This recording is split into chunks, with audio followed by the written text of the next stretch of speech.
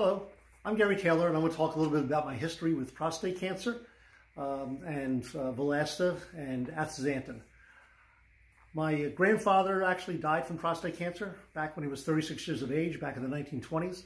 My father had prostate cancer in his late 60s, early 70s, and eventually died of something else. But I've always, because of that, wanted to continue to follow up myself, make sure that I was always looking at what the possibilities were, and that I wasn't succumbed to the same thing myself, the prostate cancer. So I asked my doctor if I could continue to check on it. My PHA came out fine, but he sent me to the urologist so I could have it checked. He thought the prostate was a little bit enlarged, maybe. He said, let's take a biopsy. So we did that. And on January 15th, 2018, about a year and a half ago, he took a biopsy and he did 12 samples. And of the 12 samples, he found it in 2 or 3 samples, and prostate cancer, and it was rated at a Gleason 7. I went to the oncologist and we talked about it a little bit. He said, why don't you check it out before we do anything? Let's check it out again and have the same tissue re-examined, because it's a 7, but it could be a 6. For some reason, he was a little uncertain. So we had to retest it, and it came out as a Gleason 6. That meant we were going to, instead of being aggressive at 7 and treating it right away, we were going to take a wait-and-see attitude and check it out and continue to follow it. About 10 months later, on October 3rd, 2018, we did follow it up with 24 samples, which were taken in a hospital. I was put out for that particular procedure, and they again tested those, and they came out with a Gleason 6 again.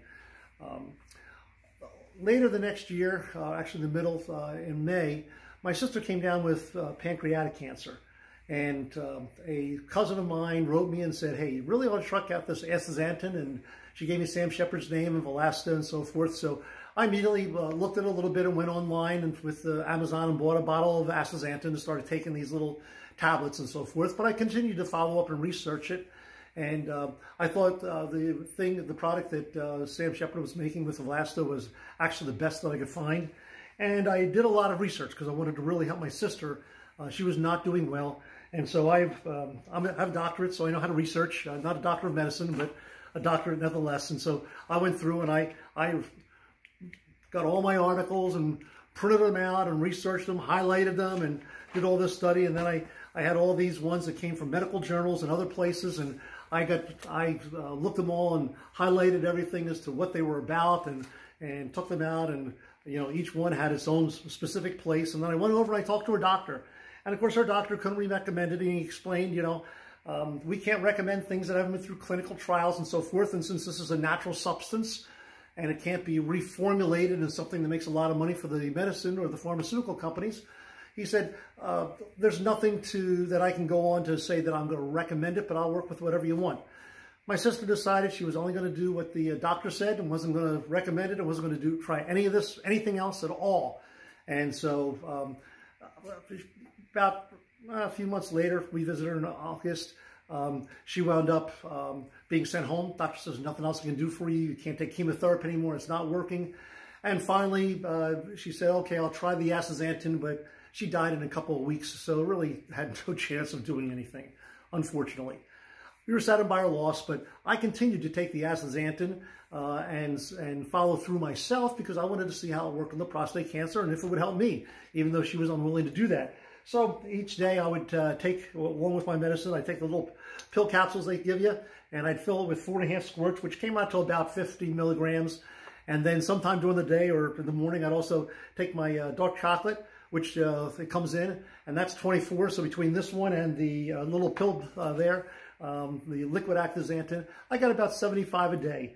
And the chocolate came, I bought it in the bars, and you can get 3 bars in a whole packet here. So I ordered them and keep them in the freezer. And then each morning I would take the astaxanthin along with my regular pills and vitamins, and I'd go ahead and take them with a bottle of a glass of my orange juice, my carrot juice.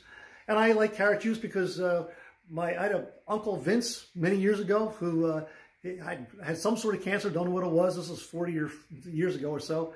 His wife just poured carrot juice out of him. He came back 6 months later, and they said it was incurable, and 6 months later he had none.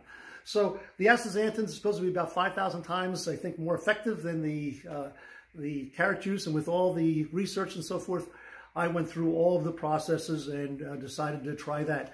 On actually July 14th of this year, I had another biopsy done in the doctor's office, 12 more spots, and they looked at and tried to concentrate where the prostate cancer was before. And he came back and said, no cancer. Can't find it anyplace. As far as he was concerned, it's gone. He said, come back and visit me in a year.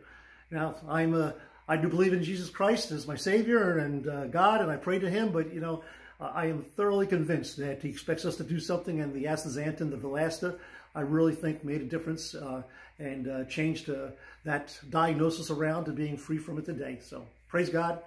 Thank you, and have a great day.